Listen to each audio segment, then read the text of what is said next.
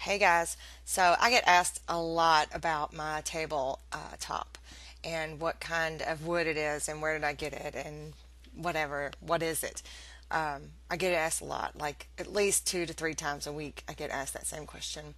So I thought it would be fun to record a video and answer that question. These are my doodle flowers that I put on Facebook, my freebie, and I printed them out onto patterned paper, patterned cardstock, and some of them, I think there's some script. Well, I think both of them might be script, but I printed them out several times, so and then trimmed them out.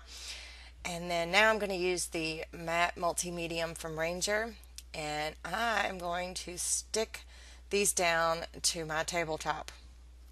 Now, that is not real wood. That is a paper, basically. It is a photographer's backdrop. So it's a huge roll, so I can replace it at any time. So now I'm just sticking it down. I'm using a owed credit card to really make sure that it's good and stuck. So, and before I started doing all of this, I had put masking tape down because there were some holes and it tore in a few spots. And you can probably see if you look down there on the left-hand bottom corner by my left. Whoop! I just covered it up. Well, anyway, there was a piece of masking tape right there because I had ripped a hole in it. There's even a slice in the middle there. I'll probably cover that up at some point. But so I put masking tape on so that I wouldn't glue my photographer's backdrop down onto my actual table. I purchased this backdrop, I'm almost 100% certain, at Hobby Lobby. So if you use your 40% off coupon, you could get one too. It's really cool. They've got some really cool backdrops. They don't have that many, but they've got some really cool ones. Another option you can use for covering your tabletop is wrapping paper. Wrapping paper's not just for birthdays and for Christmas. They make wrapping paper in all different styles now, so check that out too if you want to cover your surface or you want a really large sheet of something to art journal with or mix media on or whatever.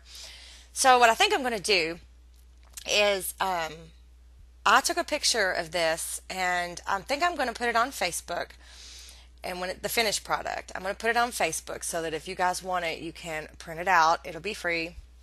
And all you have to do is right click on it and then tell it to save as or save wherever you save things. And I think it'd be fun to maybe make some journal covers or something. It's like, your own pattern paper, I guess. But I thought it would be funny to answer the question this way because I answered a lot and it actually looks really cool. I mean, I had this, the surface that I'm working on right now, it's pretty wore out. It's got, it's had some wear and tear, and you can kind of see the wrinkling in it a little bit. I mean, I've been working hard on that surface. So I was going to swap it out because I'm working on I'm working on something new for you guys, and I was going to swap it out before I started recording videos for that. But I think I'll just leave it for now. Maybe every once in a while I'll do some more mixed media work on there and just add something to it. So now that I'm finished adding all my flowers, I am just putting some more matte medium on there. And I'm just going to scrape it all over to really seal it in, to really protect those flowers. I don't want my paper trimmer to rip them up accidentally or anything like that. I want it still to be a smooth surface. And I really like the way it turned out. I think it's really pretty, and I like my doodle flowers. So let me know what you think. If you like this video, give me a thumbs up, and I guess I'll see you next time.